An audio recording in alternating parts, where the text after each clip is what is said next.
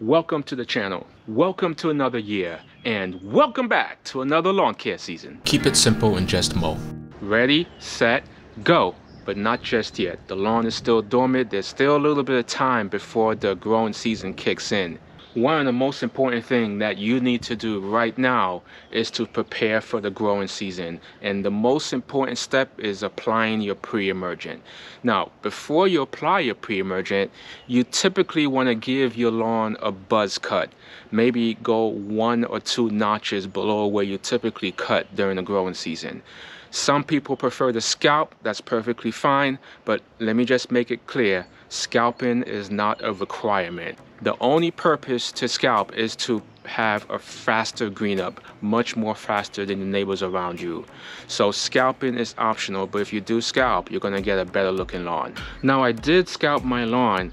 I did bring it down as low as I can go with the reel mower. And I did want to try something else, something new. I decided to burn just a small section of my lawn just to see how it would turn out.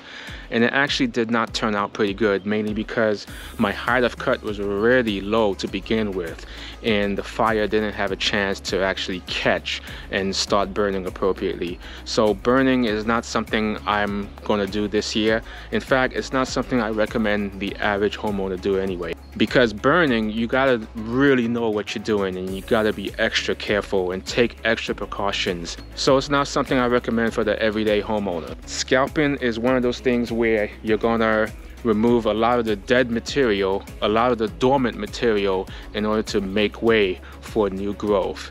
But remember, scalping is not mandatory, it's just optional. The most important thing that you need to do this time of year is put out your pre-emergent. I cannot stress this enough. A pre-emergent is going to save you a lot of headaches moving forward. Take a look at my lawn. I applied my fall pre-emergent, and the pre-emergent is usually applied during 2 cycles, once in the fall and once in the early spring. And last fall I did apply my pre-emergent, and I barely have any weeds. This turf is about 1.5 years old, maybe going on 2 years, and I have very little weed. And what little weeds I have, I typically go ahead and hand pull them.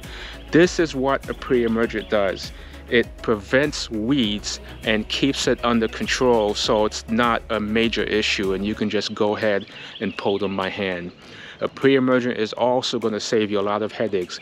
And when it comes time to use a post-emergent to kill the weeds, it's going to limit the use of post-emergent. The ultimate goal for any homeowner is to try to limit the use of any type of post-emergent or weed killers. My own pre-emergent program involves me using 2 split applications of a pre-emergent. My first one is usually a granular product, probably a Lesco 007 or a Sunnyland 007. I typically like Lesco 007 mainly because it's much more easier to find, and I have a Home Depot next to me, so it's not hard to find. It's much more easier for me to get there as opposed to Lowe's. But you can use any granular product. So I put down my first granular app. I wait about 4, maybe 6 weeks tops, but I try to wait at least 4 weeks minimum.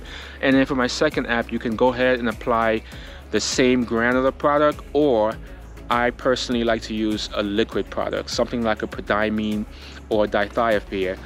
But I find I have better success using a granular as my first app and then a liquid as my second app, mainly because I noticed from experience that no matter how well you apply a granular app, you're gonna have bits and pieces of gaps in coverage. So what I mean by that is granulars tend to spread wherever they fall, and you really have no control on exactly where they fall. You have a general idea where they go, but you don't have precise control.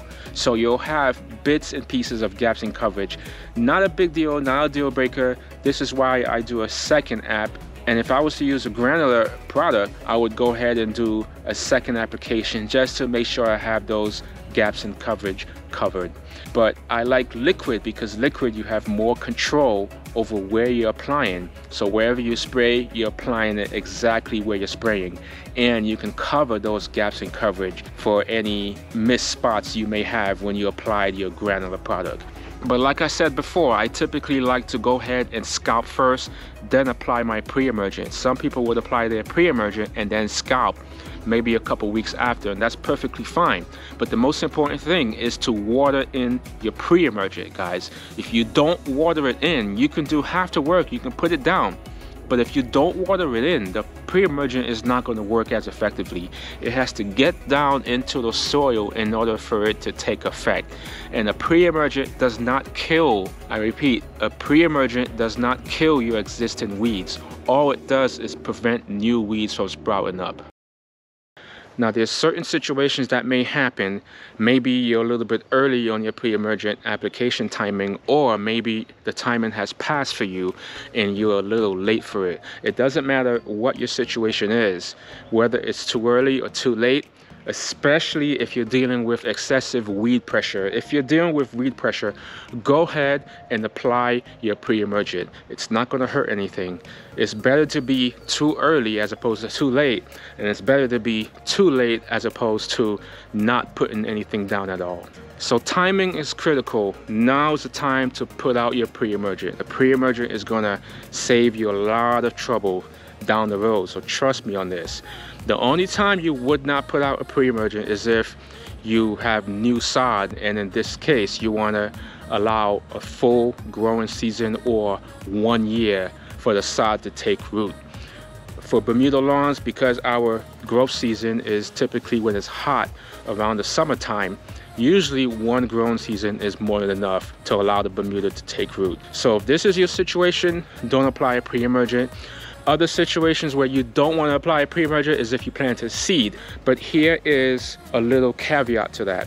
If you have a warm season lawn like Bermuda, you typically do not want to seed your Bermuda because the seed is going to be slightly different than what you have right now. And what will end up happening is your grass will start to have 2 different tones, and you may not notice it, or an average person who's coming by your yard may not notice it, but it's going to really bother you and you're going to notice it. So don't seed. There's no reason to seed unless you're doing a fall application of overseeding. That's a little bit different.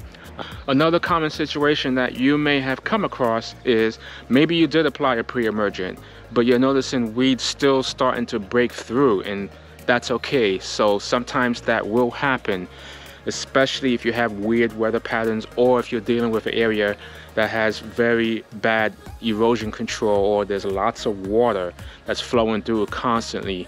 So sometimes things like that happen. It's beyond your control.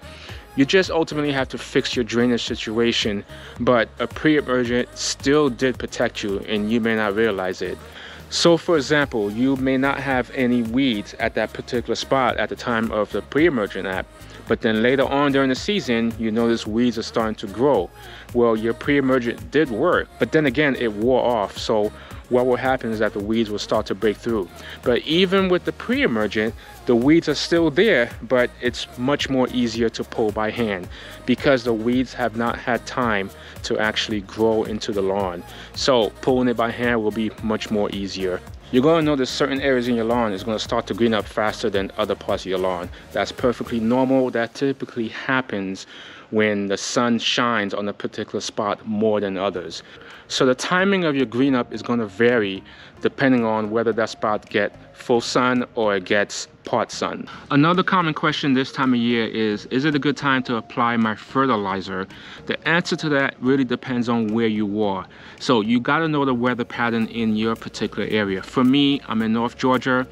The chances of a last freeze typically happens around early April. But the closer I get to that date, the less chances of a hard freeze. So if you fertilize now, you'll probably push a little bit of growth a little bit faster than usual, and that's perfectly fine. But if you hit a hard freeze, you're gonna set the grass back. But then again, it's Bermuda. Bermuda's an alpha grass. It will recover. So whether you should fertilize or not, I really think it's just a personal preference. Me, I would just hold off just a little bit longer. Wait until you see a little bit of a green up, or at least a little bit more green up than usual. Then that would be a good time to fertilize. And if you plan to scalp, again, it's better to scalp first than fertilize. It just makes more sense. So if you want to fertilize, wait a little bit longer, then go ahead and apply your fertilizer. What fertilizer you use is really depend on what you prefer and what you can afford. I really like PGF Complete because it has that broad range of micros and macros, and I've had very good success with it. So whatever brand you want is perfectly fine. I've used Scott's in the past. I've gotten pretty much the same results. The only thing I find with Scott's or those other chemical fertilizers is that you got to be careful on how much you apply. You can actually burn your lawn. But in any case, decide for yourself what type of fertilizer you get. This is probably a good time to stock up on it now. I would stock up on maybe 4 bags or at least 4 applications, depending on how much yard you're dealing with. So for me, I'm gonna probably buy enough to get 4 applications of fertilizer, just spread out over the spring and summer period. So guys, this is the time to get ready for that growing season. Do your scalp, not required, but preferably you can scalp, or you can just give it a buzz cut, bring it down a little bit lower than your typical height of cut, then allow it to grow back up. Go ahead and apply your pre-emergent. This one is probably the most important step.